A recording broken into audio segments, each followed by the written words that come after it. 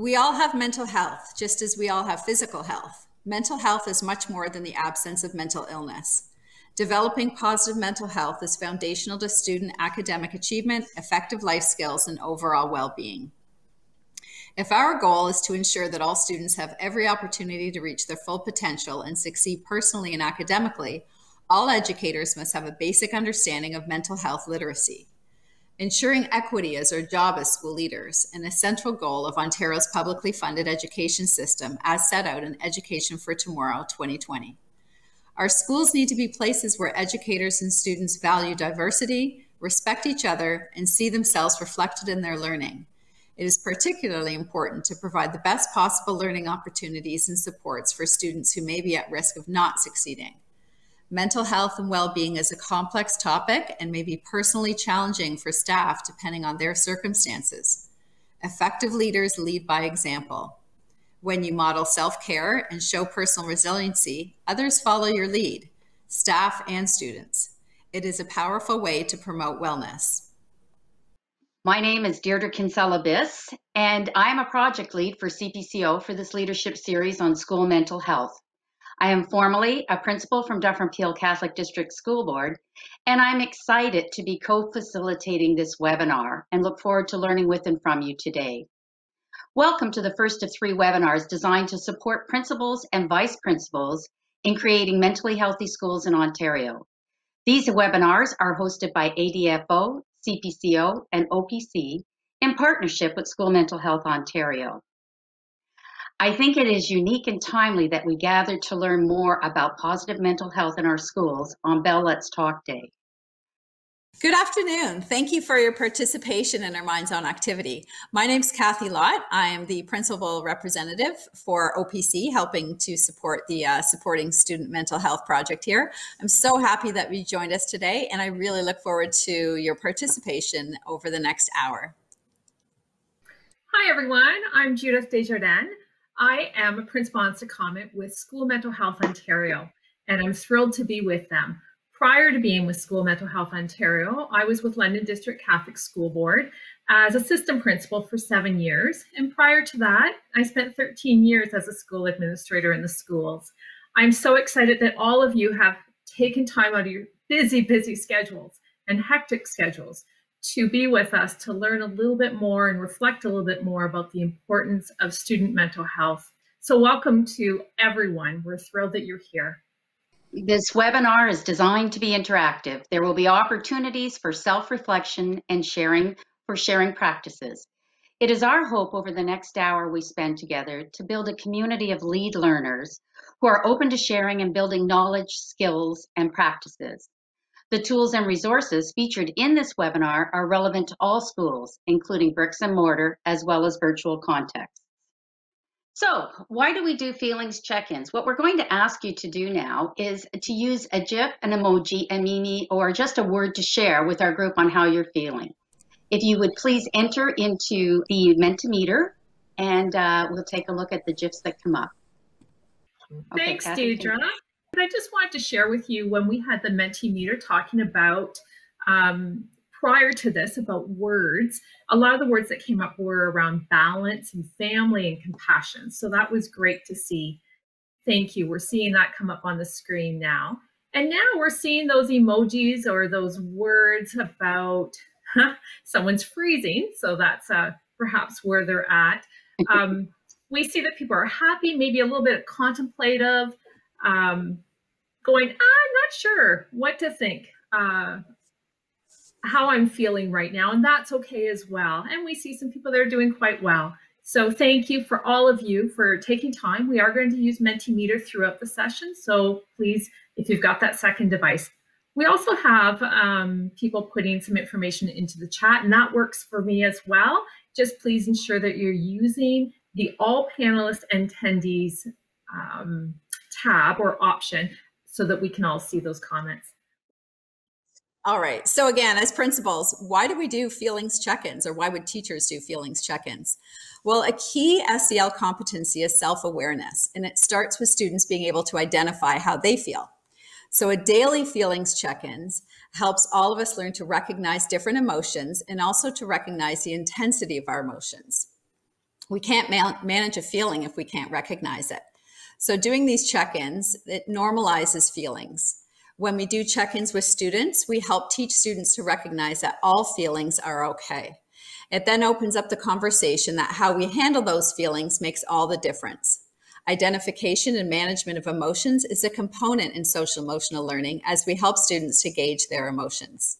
So encouraging your staff to implement regular check-ins with students communicates that how everyone feels is important. It's a simple daily task to do that shows students that we care, you matter, we want to listen, and we are here to support individual needs. So at this moment, I'd like to do a land acknowledgement. I acknowledge that our participants today are on the traditional territory of nations within nations, including Anishinaabe, the Ojibwe, and the Michi-Saugigig. I acknowledge that I myself am on the traditional territory of the Chippewas of the Rama First Nation. This land has been and continues to be home to many diverse First Nation, Inuit, and Métis peoples. I would like to acknowledge the enduring presence of Indigenous peoples on the lands on which I gather with you today across Ontario, and I thank the past, present, and future caretakers of the land. I am grateful to have the opportunity to work and learn on these lands in a community of sharing. As users of the land, be it for pleasure or utility, we must continue to work to keep it clean and use it with care so that generations to come can also continue to benefit from the land. I now ask you to please join us in our opening prayer. In the name of the Father, Son, Holy Spirit, amen. Good and loving God, we thank you for creating the world in all its beauty. We thank you for memory, which enables us to build on the experiences of the past. For imagination, which admits us to a wider world than we could have otherwise known. And for foresight, by which we plan for the future. Bless this unseen work that we do on behalf of our students who, through their Catholic education, will strive to make a difference in the world. We ask this in your name, in the name of the Father, the Son, the Holy Spirit. Amen.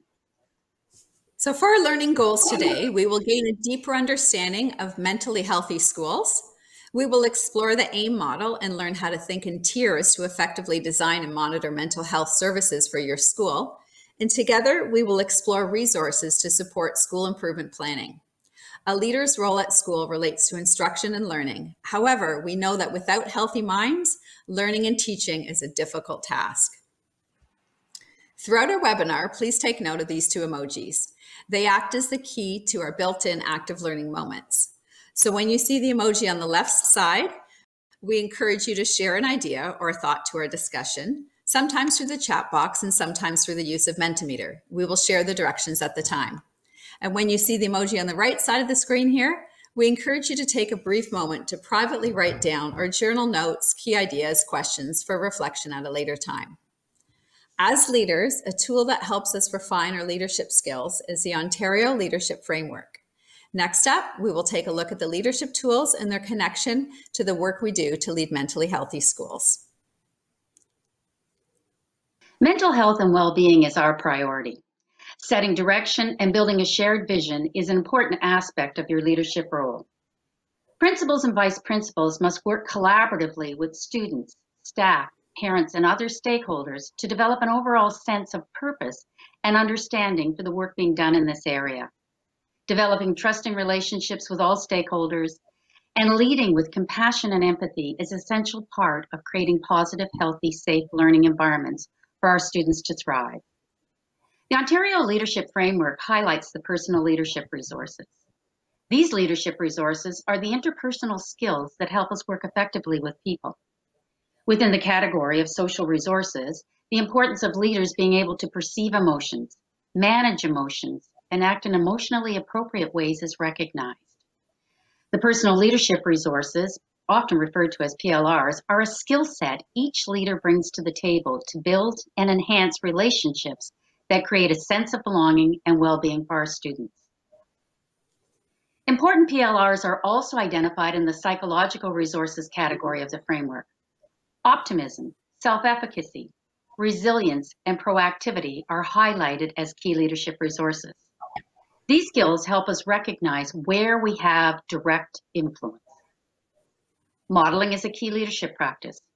Prioritizing self-care and believing in ourselves and our abilities will help us meet our goals for creating positive, mentally healthy schools. Schools are an excellent place to promote and protect mental health.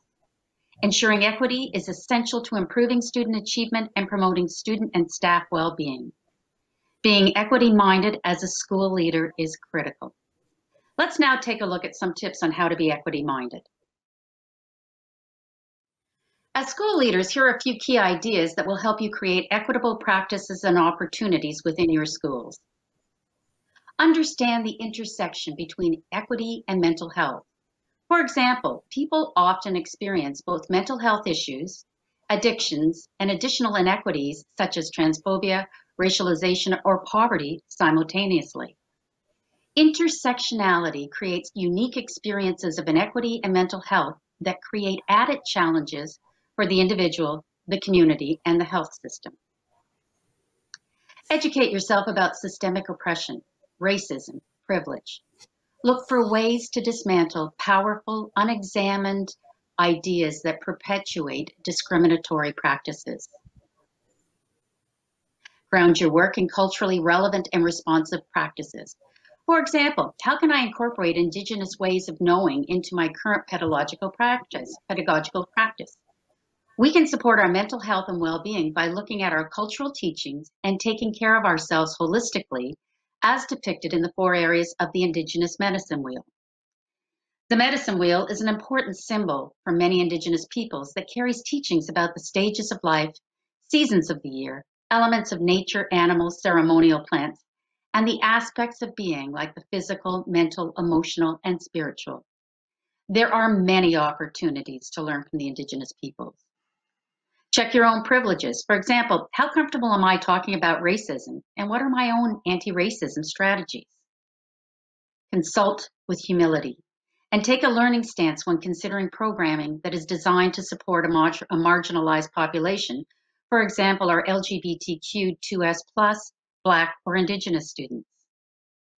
When you introduce a new mental health initiative, consider the degree to which all students are served and who may need something more or different.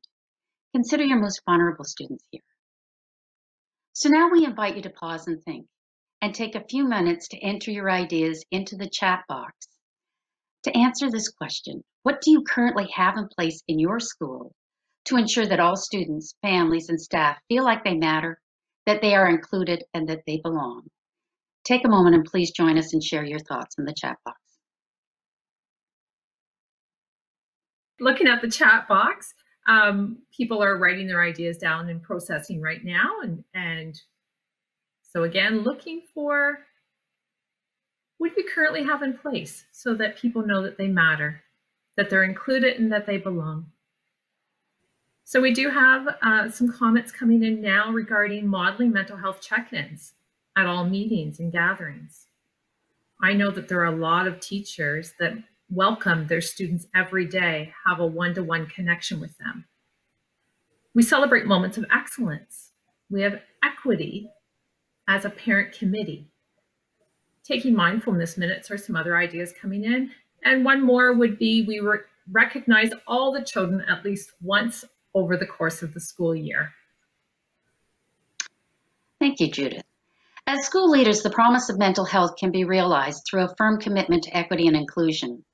By addressing stigmas and the barriers that exist in our schools, be it structural knowledge, quality, equity, or systemic in nature, we can support our students on their mental health journey. Cultural safety is individual and is guided by learners in a way that feels safe to them. By honoring cultural teaching, it creates a welcoming environment for Indigenous students in the classroom and all other learners. By honoring Indigenous perspectives within the classrooms, all learners benefit. These guiding principles apply to Indigenous students, but the same ideas should be extended to other cultural perspectives, such that all students feel welcome and valued. We know that Black, Indigenous, and other marginalized communities are impacted by systemic racism and colonial structures in education, healthcare, and other areas of society. We can support mental health and the well-being of our students by looking at cultural teachings and taking care of ourselves and each other holistically. Please keep these facts in mind when welcoming various communities. As school leaders, we've been given a unique opportunity to impact, educate, and care for the students in our schools. We know that students cannot achieve academically if they don't feel safe or welcomed at school, if their mental health is at risk, and if they don't have the tools or motivation to adopt a healthy, active lifestyle, both inside and outside of school. So you'll note on the graphic here from Ontario's Wellbeing Strategy that student well-being is at the center of the umbrella. That includes safe schools, equity, diversity and inclusion, healthy school environments, and positive mental health. Promoting positive mental health is a key component of student well-being. Fostering learning environments that consider the components of well-being combine to create opportunities for positive mental health. It is our responsibility as principals to create the conditions in our schools that build communities of practice, which encourage students to develop healthy minds and healthy relationships. School leaders help to create the conditions needed for respectful, safe, inclusive, and accepting learning environments. Relationship building and knowing our staff and students are key aspects. It is our responsibility to identify and work collaboratively to eliminate discriminatory practices, systemic barriers, and bias from our schools and classrooms to support the potential for all students to succeed. Research indicates that there's a clear relationship between positive student mental health and school achievement. So when students are preoccupied with emotional concerns, they cannot be fully available for learning. So let's take a close look at some of the research on student mental health in this brief video clip from the Ontario College of Teachers. The video is 8 minutes of length. We will watch just the first minute. 1 in 5 students experiences a mental health concern in any given year. That's 1 in 5 of us. 70% of mental health problems begin in childhood or adolescence. That's not easy to go through alone. 1.2 million children and youth are affected by mental illness, but less than 20% are treated. Only 1 in 5 are treated. Nearly 1/4 of the First Nation youth reported psychological distress. How do we help? Suicide is the second leading cause of death for teens. Suicide.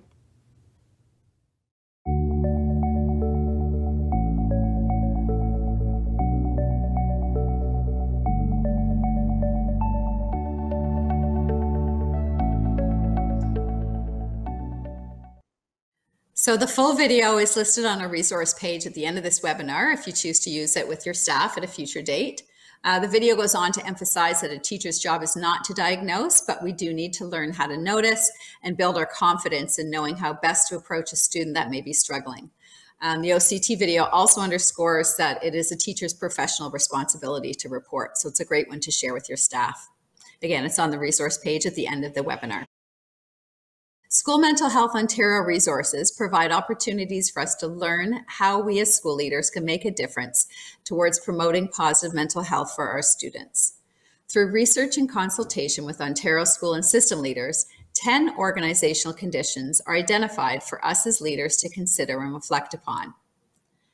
As leaders, we set the conditions for educators to promote mental health and SEL.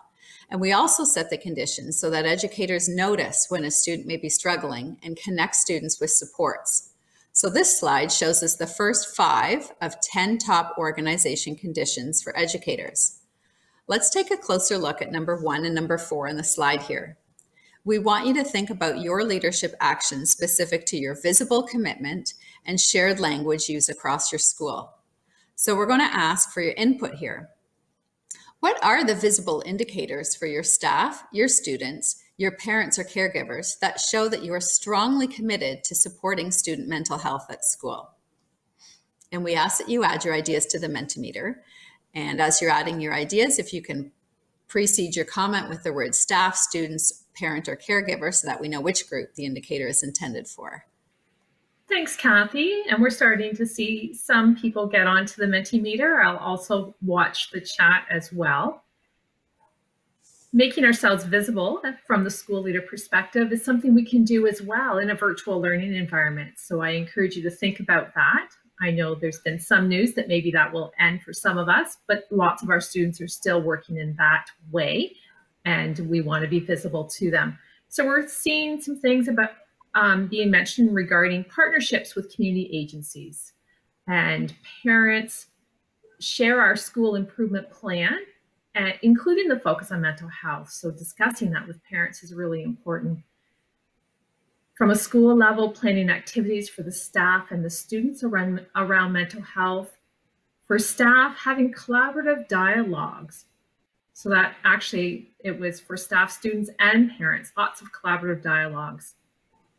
We see that we have Healthy Hearts Team, which is a student leadership initiative at a school. Wellness nights are very popular sometimes, and inviting in your supports from the board or your community partners. The leadership team of, well, that one left me, children and staff addressing some positive mental health. So the leadership team is talking about how do we address positive mental health school-wide. So that's an ongoing conversation to have. So thank you for that. Lots of ideas are starting to populate on the Mentimeter, but I'll hand it back to you, Deidre and Kathy. Thanks, Judith. So lots of visible indicators there. We also invite you to pause and think, how do you build, as a leader, how do you build shared language for mental health and well-being in your school? Just to pause and think about that. And as Judith was sharing and as folks were putting in their ideas, we did see lots of ideas around professional development. So it's not a surprise that another one of the top 10 organizational conditions on the next slide shows this number 7 is the professional opportunities. So again, we're inviting you to pause and think about what are the professional learning opportunities you provide to ensure all staff are ready, willing, and confident to support student mental health. So Kathy, some information is coming in through the chat, which is a great way to share with us. So lots of opportunities to involve support staff and admin, talking about how to engage students. So it's that ongoing conversation. Some individuals may have had staff participate in the mental health literacy course that became available through School Mental Health recently. So lots of opportunities for professional learning, and certainly the mental health leader at the school, at the board, can help support you with some of those other opportunities. And we just released the action kit. So the student action kit to support mental health is available to everyone as well. Thanks, Kathy. This brief video is one that you could share with your staff to deepen their mental health literacy. As we view this video, please consider, so what, now what? Use the chat box to share a few comments that reflect how you might use this video with your staff. So I ask you now to take a moment and join us and watch the video.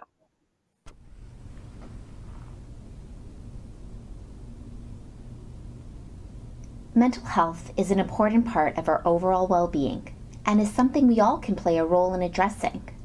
It's a subject that deserves our attention.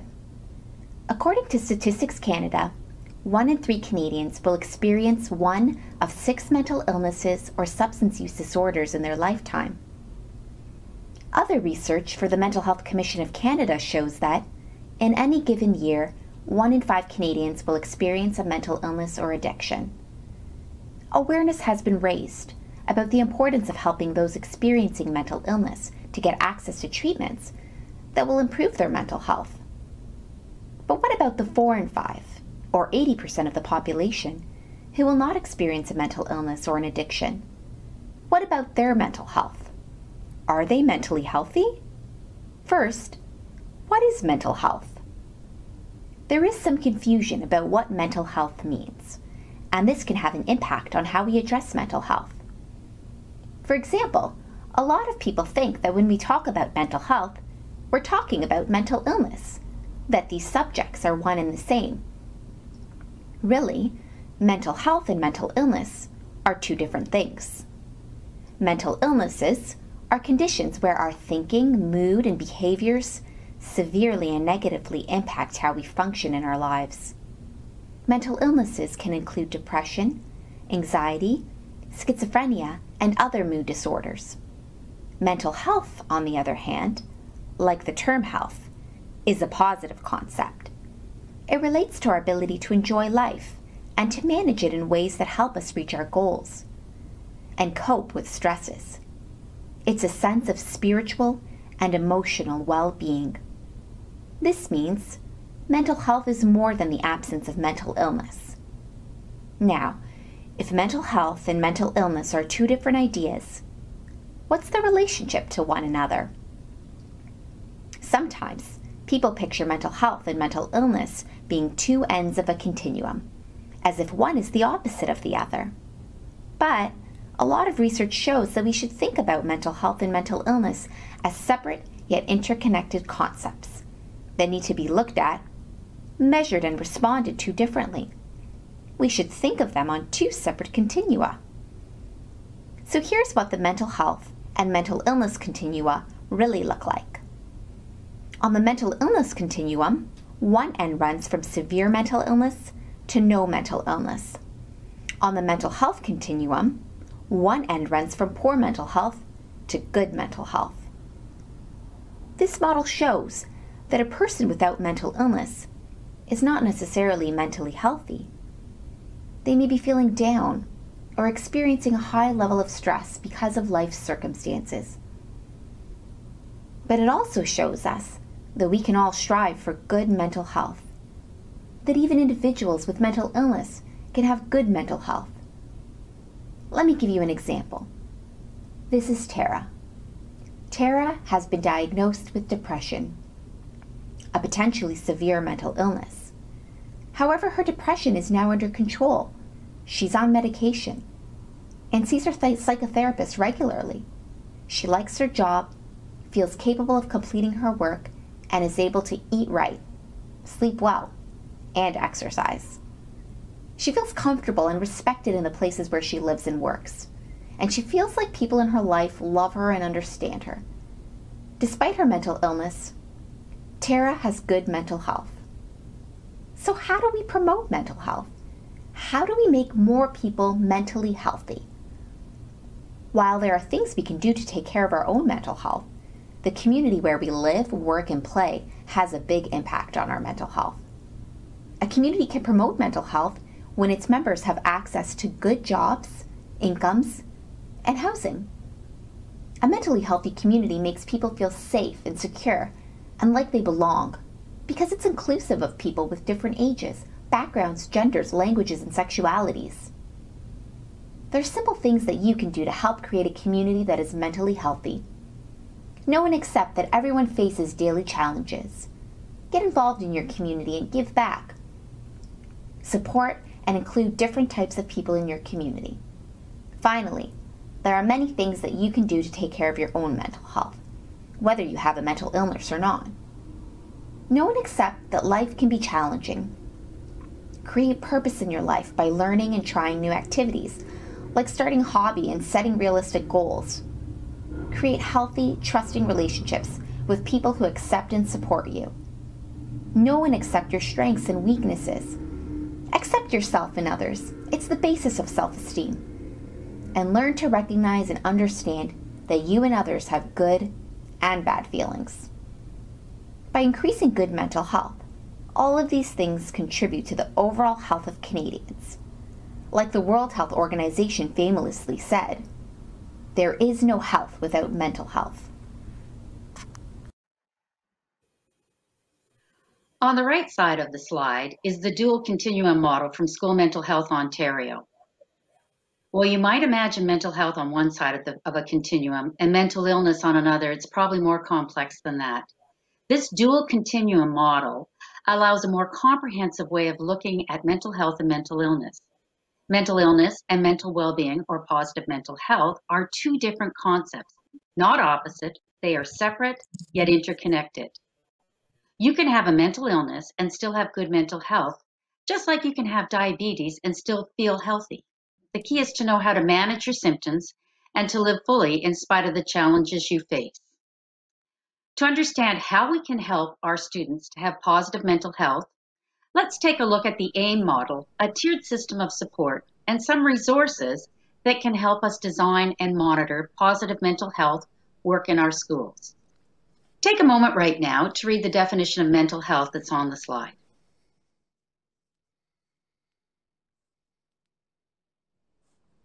In addition to this particular definition, the World Health Organization stresses the positive dimension of mental health through their definition, which states health is a state of complete physical, mental, and social being, and not merely the absence of disease or infirmity. Shown on the right side of the slide is a resource that can help you with programming and school-wide planning to further support student mental health. As principals, you likely have used the ministry document Supporting Minds.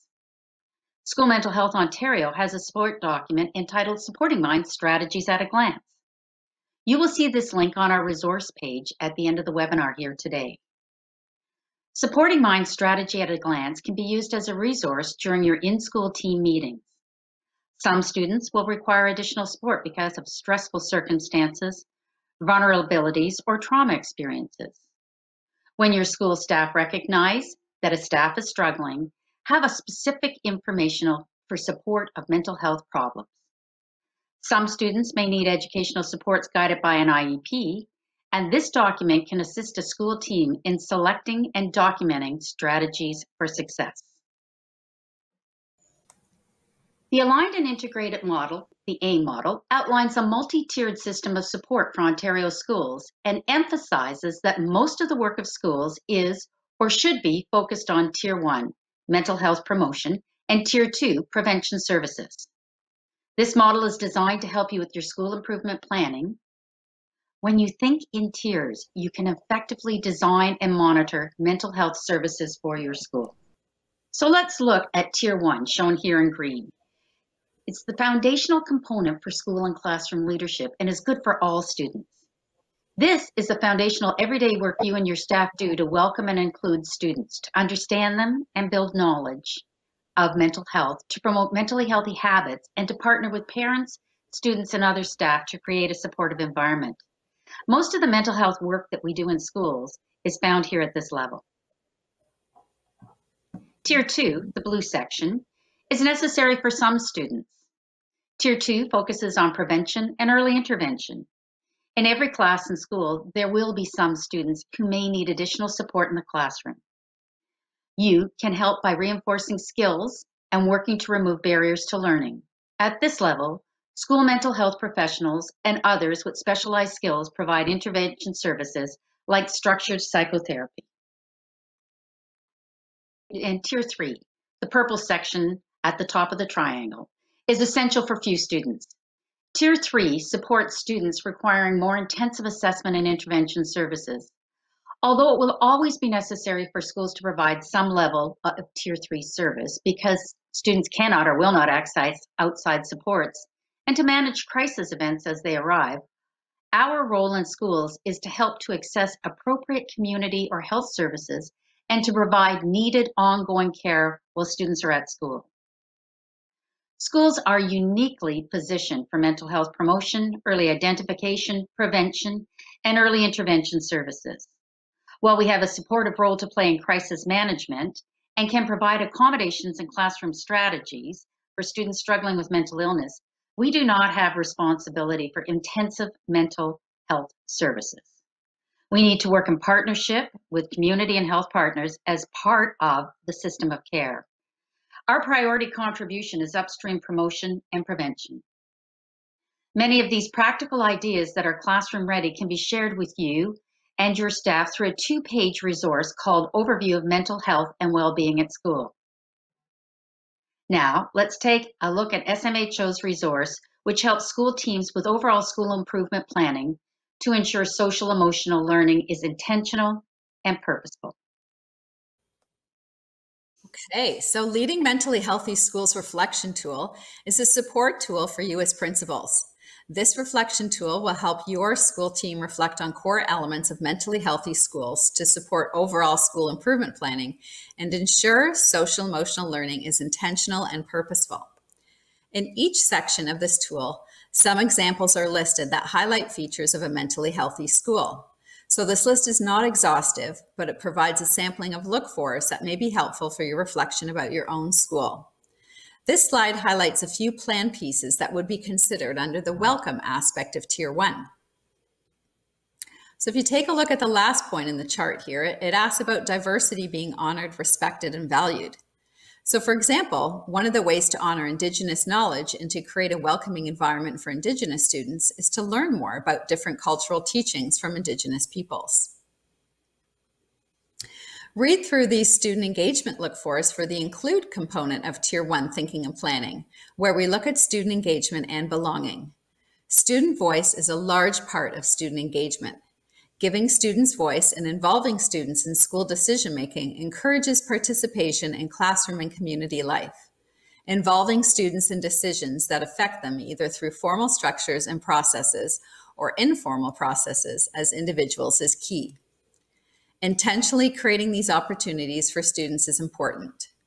We know there are many creative and innovative ways that school leaders encourage student voice in schools. So what does student voice look like in your school? Please take a moment to identify some of the things you do to encourage student voice. And again, we'd just like you to add some ideas into our chat box.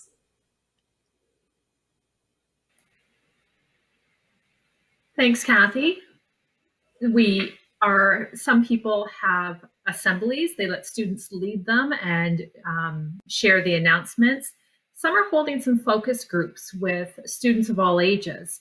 I know when I was a principal in the school, it was about talking with, are we meeting your needs? What do you like about school? What don't you like? What could we do differently?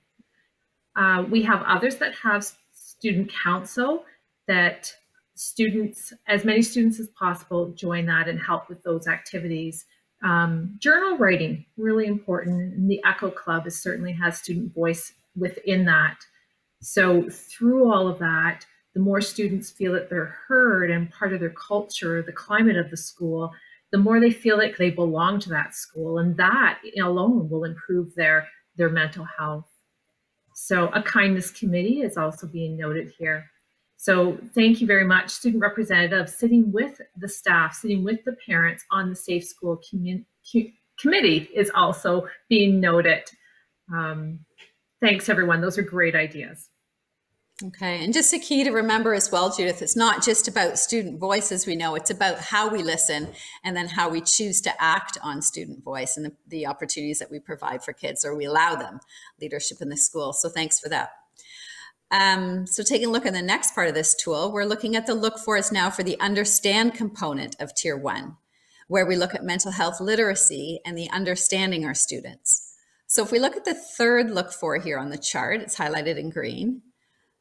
Mistakes are viewed by all students and educators as opportunities for learning, which is a growth mindset approach. So this look for can be further explored in the supporting mind strategies at a glance.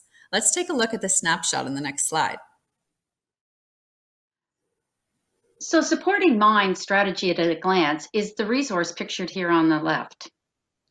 It offers ideas that help educators in the classroom to support students by sharing a variety of accommodations and modifications that can help learners to be successful. This resource also offers ways to bolster students by helping them build skills and strategies that support mental health. For instance, when we are supporting a student struggling with perfectionism, we can go to page 7 and look under the heading Strategies for Supporting Students with Anxiety Problems in the Classroom for some support and bolster ideas. Perfectionism is discussed here and described as fear or worry about making mistakes or getting things wrong, a reluctance to hand things in unless they're perfect. In this example, Supporting Mind Strategies at a Glance provides guidance on making mistakes. See the slide here for some ideas and suggestions. As a school leader, how do you encourage the use of mistakes to become opportunities for learning? We ask you now to take a moment and think and share your ideas in the chat box with us.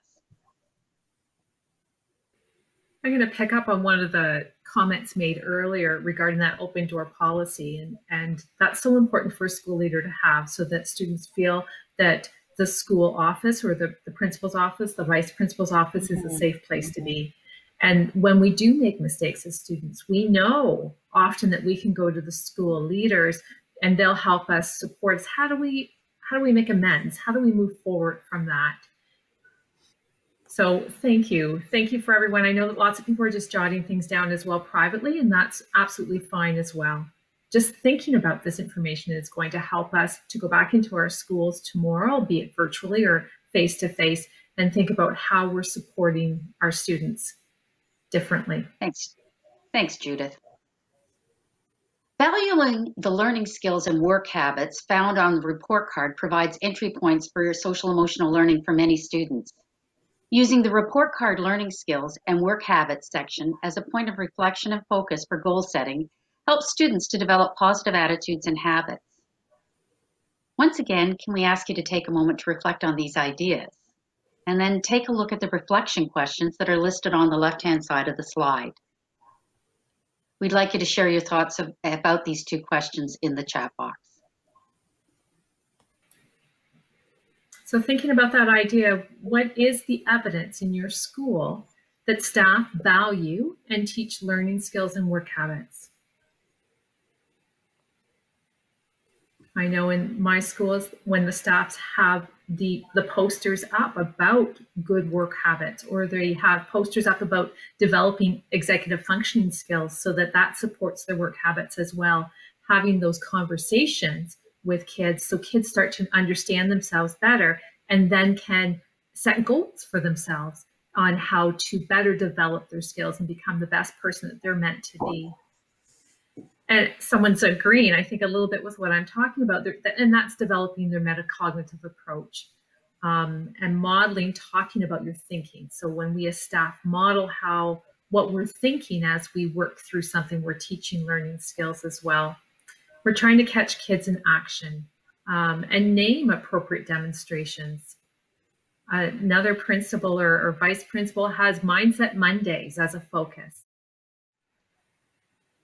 Posting, creating success criteria when it comes to learning skills. And then once it's posted, to keep going back to that and referencing it so students start to understand what those learning skills mean.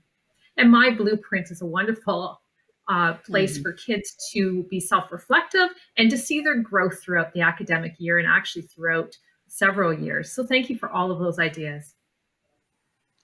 Thanks, Judith. A whole school approach to mental health includes many things. Mental health is everyone's responsibility. All stakeholders in the school must be involved. That includes students, teachers, families, and the community at large. In particular, we really need to work to build partnerships with families in order to move this agenda forward. Our traditional approach to parent involvement has to change. We need to be connecting with families regularly, not just when there's a problem. The OLF highlights the fostering of genuine, trusting relationships as a key leadership practice. Respectful ongoing communication and transparency are essential to encouraging parent engagement. Helping staff understand that parents are partners in students' education in both academic achievements and social emotional development is part of our role as leader. Parents need to be invited into a reciprocal partnership with the school where we share responsibility for student success. When we involve parents, they are more supportive because they understand what is happening in the classroom and our school. By understanding each other's perspectives and experiences makes us more effective. I invite you now to take a moment and think and share your thoughts once again in the chat box. How do you understand and engage your family's unique lived experiences and partner with your community to promote and support positive mental health and learning in your school? Take a moment and think about that question and share your thoughts with us. Thanks, Deidre. Someone had put into the chat box about that we as school administrators, we don't have to have all the answers. We don't have to know what the next step is with students. So partnering with our parents who know their children better than we do, maybe they've come across similar situations that we have as well, and they can help us come up with solutions or things or strategies to try with the student. We're also seeing people talk about a one-page principal message that comes out weekly. And even through remote learning, it's called Friday Spirit Days. So thanks for that, where families share a photo and then use the photo to create an iMovie to share with our school community. I love that idea. Thank you. Some are just being available. I love that suggestion too. Just being present to your school community, that you're here to listen, you're here to have a conversation. And right now, during this time of high stress for our families as well, they just need sometimes someone just to give them a listening ear. Brené Brown, of course, is a good resource to go back to her video on empathetic listening. Engaging our parents in online learning forums. For example, the Children's Mental Health does social stories with the school. And so I'm assuming that we're talking about using social stories in the school and or the class to support and engage our families as well. Thank you again for all of your thoughts. Thanks, Judith. Leading Mentally Healthy Schools Reflections tool is a tool for continuous learning and improvement in mental health and well-being at school. The document is scrolling on the screen here for you to take a look at. The questions are provided to you on a fillable form. And at the end of the Leading Mentally Healthy Reflection tool is a fillable chart that helps you and your school improvement team think and plan for the next steps. So, David Weinberger said, the smartest person in the room is the room. Let's use the room, our webinar room, to gather ideas of specific, intentional, and purposeful actions that you've taken or you're considering taking, given your learning here today, to help lead a mentally healthy school. We have created a proud moment board set up on Mentimeter in the chat box for you to share your ideas. But if you feel more comfortable just typing in your ideas, please do so. The Mentimeter code is on the top of the slide. So here are a couple of the examples that you might see for each tier. So Good for All, Tier 1, an example or suggestion that might show up in that area would be, we use our school mascot in our language for everything we do to help build a sense of community and a sense of belonging. In Tier 2, Necessary for Some, you may see an example or suggestion that looks like this. Our division lead teacher and our CYW work together to lead a small support group for students with similar needs as prevention and early intervention. And essential for few, Tier 3, you may see an example that says our school attendance counselor sees students on an individual basis and runs a couple of small groups to provide additional space and time to help teach and reinforce healthy coping habits. Thank you to all. Please take a moment right now and take some time to fill in some of your ideas so that we can share our good practices. Thanks, teacher. What I love about this activity is it causes us time to pause. We as school administrators, we're running really, really fast. We're trying to meet everyone's needs, including our students, our parents, our community, our teachers. But taking a moment to look at all those really good things that we are doing to support student mental health in the classroom is really, really important. And if you were to take this celebration wall, this proud moment wall, and incorporate it into your regular practice, how powerful would that be for you to model for your staff, which maybe they'll then model in the classroom, these proud moments that our kids need to be celebrating as well. So we do see some information coming in regards to inviting your mental health lead to meet with the school support team each term. The use of universal design for learning so that we're meeting everyone's needs and better unpacking what does universal design for learning really mean. Share the good and the bright spots throughout the day on a wall as well. So celebration is such an important thing for us as school leaders to take time to reflect on all the really good things happening in our building and making it public so that everyone knows, yeah, we're in this together. We're doing some really neat things through some really challenging times. Thank you. Quality monitoring is part of leadership, and it holds us all accountable to the goals we set. It is a vehicle that generates collaborative discussions about next steps. Monitoring is a way of checking in on the successes that are happening in your school. So as an initial step, school teams need to decide what evidence that you will collect to effectively monitor your plans and goals. So let's think about the triangulation of data. In monitoring your school-wide mental health literacy initiatives, so what evidence, so think conversations, the observations, and the product, what evidence are you looking to collect? Again, we ask you to pause and reflect and add some ideas to the chat box. What is the evidence that you are looking to collect? So again, today, this workshop or this webinar is really about a lot of self-reflection time. Some people are going to collect attendance data. Some people might take a look at suspension data. Some people might look at minutes that children are engaging online, how many times children turn on their cameras or not. Referrals to the office might be something else that people are collecting. certainly some of those conversations and recording those conversations that you've had with parents and with students. The school climate survey is a really good opportunity to gather more information. So again, thank you. Thank you for taking that time of pause. And that's hopefully what this hour is providing you with, to think about all the good things that you're doing. Okay, and we hope that you find that this Leading Mentally Healthy Schools reflection tool is valuable as a source of data for your monitoring. The data gathered from this tool is a great place to begin with your staff, because it does provide data on the here's what. So you could choose to share it with all the educators in your building as you seek input on your school's current stage of implementation within each of the items listed. And it just takes a couple of minutes. Mentimeter has been a tool that we've used throughout this webinar, and it's a great way to capture voice and ideas. So we encourage you to try and think about how you might be able to use Mentimeter with your own staff and capture what people are thinking out there. It's a different vehicle to use and an effective one. So we want to take a moment to thank everybody for participating today. We hope that you leave here with a deeper understanding of the roles schools play in supporting mental health, of how to create conditions for mental health and well-being, of the mental health dual continuum, the AIM model, and the resources available to you to support school improvement planning. Our next webinar, Webinar 2, will be held Thursday, February 18th, 2021 at 4 p.m. and Webinar 3 will be held March 22nd, 2021 at 4 p.m.